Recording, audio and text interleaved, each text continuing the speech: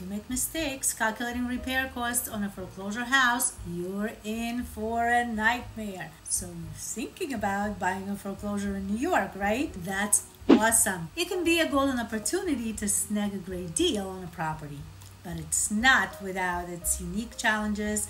And if you make mistakes calculating for the repairs needed to bring it up to par, it will cost you an arm and a leg and even cause you to lose hundreds of thousands of dollars. Even if you're a seasoned investor who's been around the block or a first-time home buyer looking to score a fantastic deal, it's crucial to get a handle on the process and know what to expect. This is why I'm speaking with you today about this very topic. Let's jump right into the conversation about the key steps to ensure your foreclosure purchase is not just smooth, but also profitable. Let's begin with estimating repairs and your game plan. For your foreclosure, this part can be a bit tricky, but with a solid plan, you'll be golden. Here's how you can tackle it, step by step. This is how I do it. Hire a home inspector first things first. You absolutely need to get a home inspector. Trust me, this step is absolutely crucial and is the first step to take to analyze the project and its potential as well as disadvantages. A good inspector will thoroughly evaluate the property and pinpoint any major issues. Why is this important? Think of an inspector as your detective. They look beyond the obvious stuff and find hidden problems like foundation issues, electrical hazards, or plumbing leaks. You don't want to buy a house only to discover it needs a new roof or worse, like mold in the basement. The inspector's detailed report will give you a clear picture of what needs fixing and how much this might cost. It's an investment that can save you a ton of money and headaches down the road. So please don't cheap out here, even if you don't buy the property at the end or even if you don't win the bid.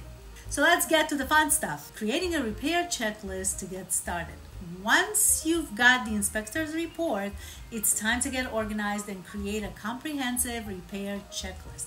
This is going to be your roadmap to getting the house back in shape or deciding to walk away from this foreclosure in the first place. How to do it? Just break everything down into categories like structural, electrical, plumbing, and cosmetic repairs. This way, you can prioritize what needs to be done first. For example, fixing a cracked foundation is more urgent than repainting the living room. You might want to use a spreadsheet to keep track of each repair, estimated costs, and potential contractors.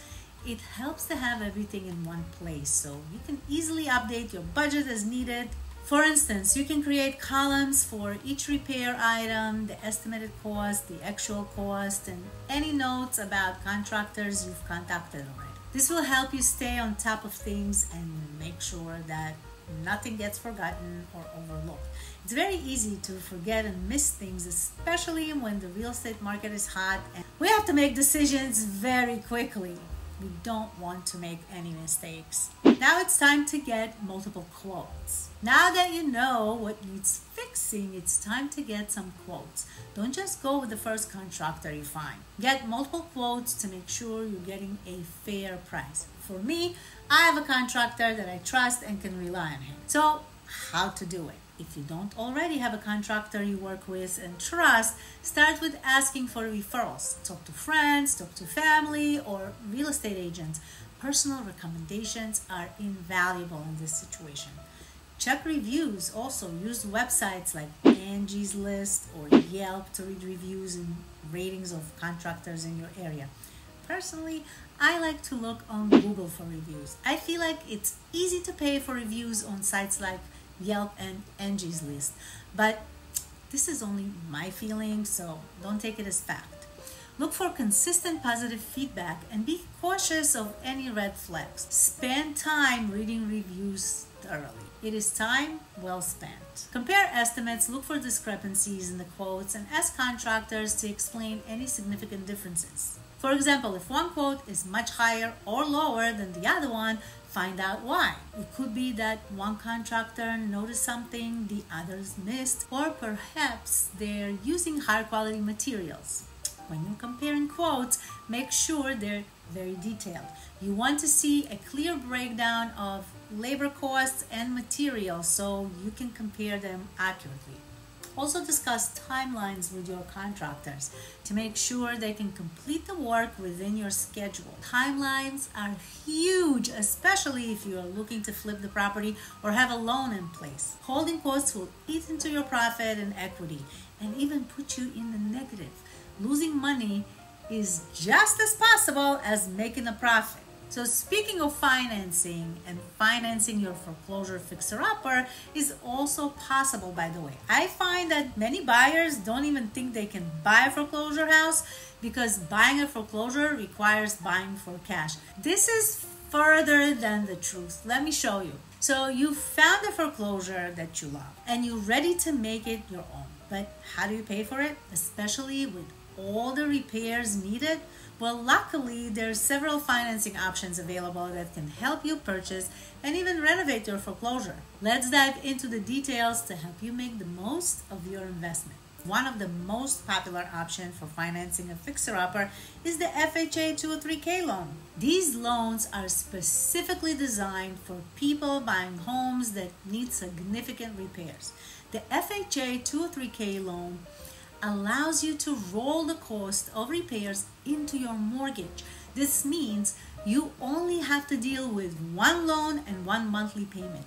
It's a great way to finance both the purchase and the renovation of your foreclosure. There's the standard 203K loan. This is ideal for major renovations that exceeds $35,000. You'll need to work with the FHA approved consultant who will oversee the projects from start to finish. And then there's the limited 203K loan. This one is best for minor repairs and improvements under $35,000. To learn more about 203K loans and the eligibilities and repairs and the requirements, I have made a video already available on my channel that you have access to right here. So the benefits of a 203K loan is a lower down payment, of course. Typically, you only need a 3.5% down payment. FHA loans are more forgiving of the lower credit scores also. One loan, one payment that streamlines the financing process. But the drawbacks are important to talk about also. So the mortgage insurance, you need to pay mortgage insurance premium, which can add to your monthly costs. And the paperwork, the process can be paperwork heavy and can take longer than conventional loans. But if you ask me, if the reward worth the risk, then spending the extra time on paperwork is totally worth it. Wouldn't you agree?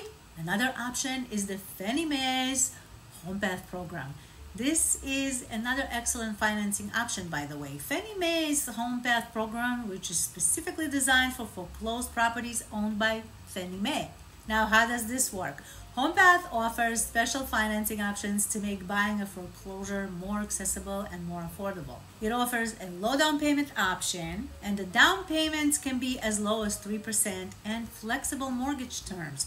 This offers fixed rates, adjustable rates, or even interest-only loans. And no mortgage insurance. Unlike the FHA loans, HomePath does not require private mortgage insurance or PMI.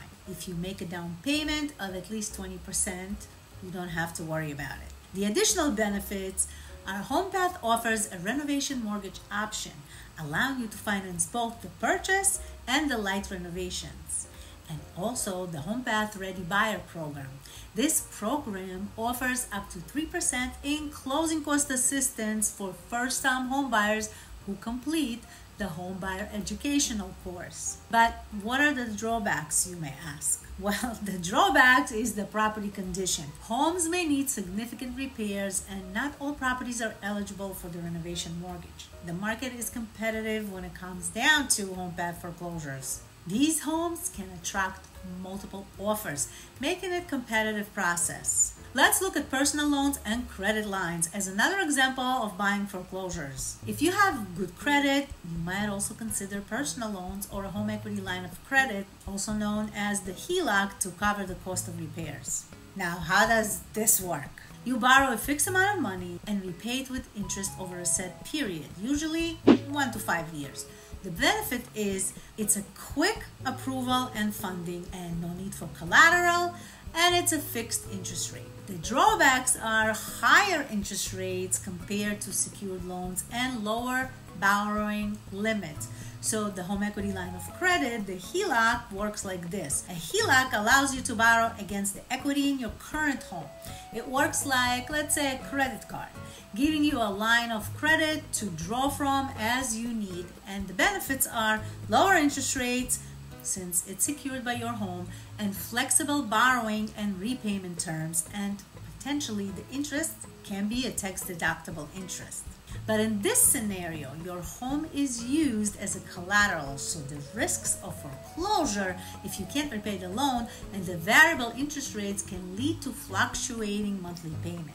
It's really important choosing the right option when deciding which financing option is the best for you. You need to consider factors such as the extent of the repairs needed, your credit score, and how quickly you're going to need the money. Each option has its pros and cons, so take the time to evaluate your specific situation and consult with a financial advisor if necessary. Now, a tip from me to you: get pre-approved for your chosen financing options before making an offer on a foreclosure.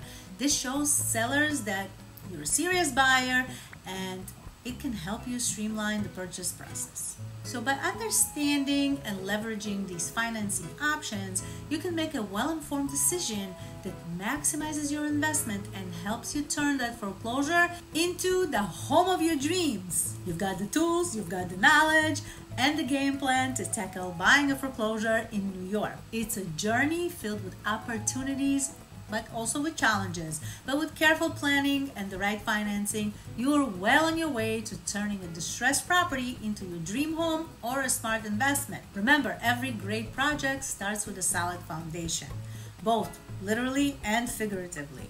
Take your time, do your homework, and don't be afraid to ask me for help along the way.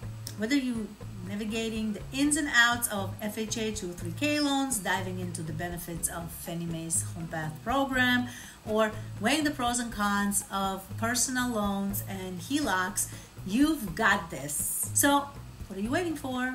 Just do it! Get out there and start your foreclosure journey today. You're armed with this knowledge. You can transform a fixer-upper into a fantastic home or a profitable investment. Take the first step and subscribe to my channel and hit that like button. Don't forget. Make informed decisions and turn those dreams into reality. With lots of caution, let's make it happen together. Your perfect property is waiting. I enjoyed our time together, and I will see you at our next video.